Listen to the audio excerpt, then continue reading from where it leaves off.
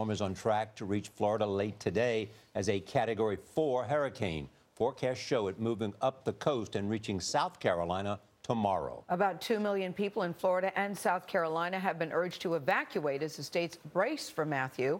At least 39 deaths in the Caribbean are blamed on this storm. The powerful Category 3 hurricane is hammering the Bahamas right now with sustained winds of up to 125 miles an hour.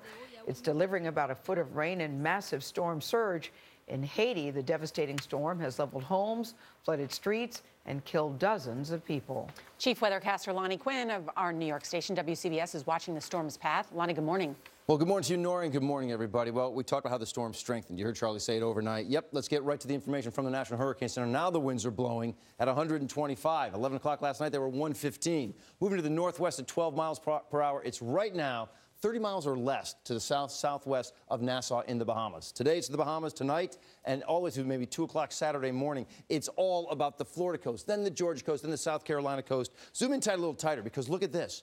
Anywhere from West Palm Beach up to about Jacksonville, a little wobble, and you would have a landfall. So where do you go with this system? The wind field for the hurricane force winds is about 40 miles from the center. So you've got to get at least 40 miles. Let's say it's in Melbourne. You got to get to Orlando or points west to be out of the hurricane force winds. Then it does that big turn and eventually pushes out to sea after it flirts with the South Carolina coast and maybe even portions of the North Carolina coast. Hurricane warnings are in effect for all of the Atlantic coastline in Florida. And if you go north of that, it's a hurricane watch by the time you get up into portions of Georgia. So, guys, we've got our eye on this. Let's go back to you, Charlie. Lonnie Quinn, thanks. You can get round-the-clock coverage of Hurricane Matthew on our streaming news service, CBSN. They'll be up through the storm. You can get CBSN on your mobile devices through the CBS News app. We're also on Apple TV, Roku, and even on PlayStation. Donald Trump says Mike Pence won Tuesday's vice presidential debate. He took credit for his running mate's performance, hailing his own judgment in choosing Pence. But some of Pence's responses to past comments made by Trump do not hold up.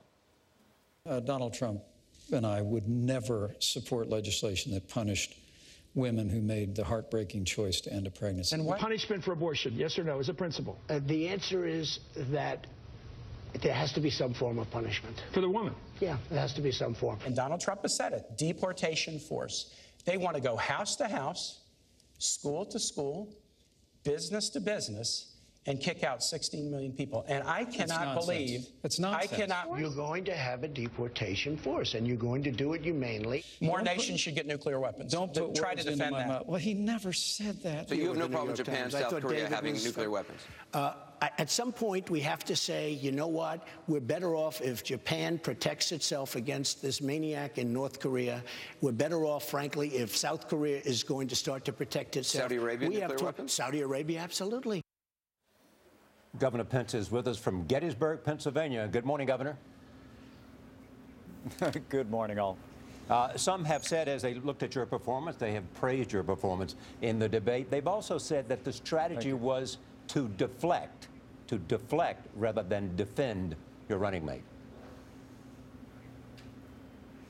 Well, first, before I respond to that, let me thank you for all the attention that this program and the network is paying to the approaching hurricane. Our hearts go out to those families who lost loved ones in Haiti, and our hearts and our prayers go out to our neighbors in Florida. And we certainly encourage people to support the Red Cross and other efforts that are very likely going to have to step forward in the hours and the days ahead. But I will tell you, Charlie, I was very humbled, very honored to be on that stage to tell the story about Donald Trump's vision to make America great again. And it was my great privilege to go out. And to be honest with you, I know some people have said that I won the debate. I'll leave that to others. But I honestly believe that Donald Trump won the debate. It was Donald Trump's vision to make America great again. It was the Donald Trump's aspirations for this country, the policies he's been articulating that I carried forward. Well, he said it was his. He said it was his good. I also sought to draw a contrast in this debate, and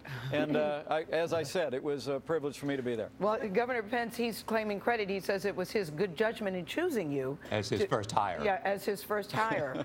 You think that's an example of good judgment? And are you giving him any pointers? People say you could give him pointers this Sunday night. Well, I honestly, obviously, I'm very humbled by his esteem and by the kind words of others. But I think the reason why Donald Trump has built an extraordinary business, an extraordinary career, is because he has had the judgment to make it through tough times. You saw those tax releases that came out from 20 years ago. He faced enormous losses in his business. He led an incredible comeback. He did that by drawing around him women and men of extraordinary ability and enterprise. And I think it's exactly the kind of judgment and exactly the kind of people that he's going to bring around him if we have the privilege of serving in the next administration. Governor, you said that in the debate you were speaking about Donald Trump's vision. However, you guys differ on a number of policy issues. So let me ask you specifically about those issues, specifically on the topic of immigration. Mr. Trump said that he has supported a deportation task force. Do you also support that? Well, that came up in the debate. It was quite striking to me that all this talk about a deportation force. We have a deportation force in this country. It's called Immigrations and Customs Enforcement.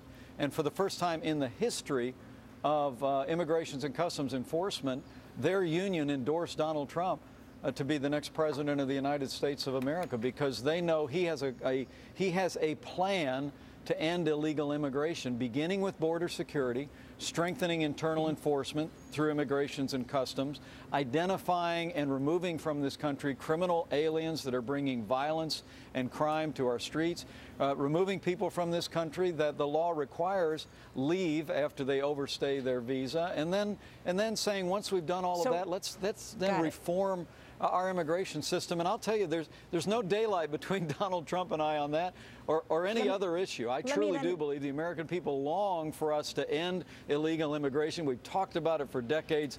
Let's do it, and let's do it in the order that Donald Trump described. Governor, let me ask you about Aleppo. Aid groups say their situation there is dire. There are 100,000 children trapped inside Aleppo without food, water, or aid. Would you support using U.S. warplanes to enforce a zone, a no-fly zone, so that aid trucks could get in? Well, Donald Trump and I have consistently called for the establishment of safe zones under the umbrella of international approval, and we have to act. I mean, the fact that you had the Assad regime with the Russians in the wake of the failure of the Russian reset by Hillary Clinton, they're literally on the edge of Aleppo, and you point straight to those families, straight to 100,000 children. We have to act.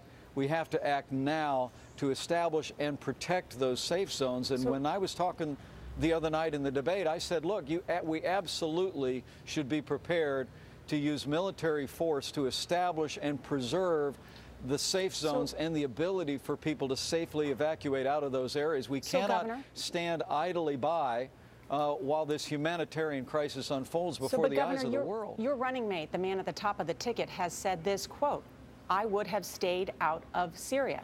You guys have a different position on this issue. Well, I think Donald Trump's been very, very clear about his view of the Syrian situation, that what we have is an administration that first said we were going to have a reset with Russia. That's been a total failure under Hillary Clinton's leadership as Secretary of State. President Obama said he would draw a red line, that if Syria ever used chemical weapons against its citizens, that there would be consequences. The Assad regime did, and there were none. So just to be absolutely clear, Governor Pence, just to be absolutely clear, because I do think this is an issue about U.S. military force. I just want to be, forgive me, I just want to be absolutely clear. You and Donald Trump agree that you would use U.S. military force, you have said, to bomb Assad forces and to enforce a no-fly zone. There is absolute agreement between the two of you. Well, where there's absolute agreement is we have to establish safe zones for people to be able to get out of harm's way in Aleppo. And if you don't back that up with military resources and our allies in the region, then you can't really guarantee that people in those 100,000 children are going to be able to get out of harm's way. Look, Syria has imploded into a civil war. ISIS is headquartered in Syria. It's all emblematic of the weak and feckless leadership of this administration. Governor, let me just interrupt for one question to make one distinction. And that's why we need change. Governor, let me make one distinction so we understand you exactly.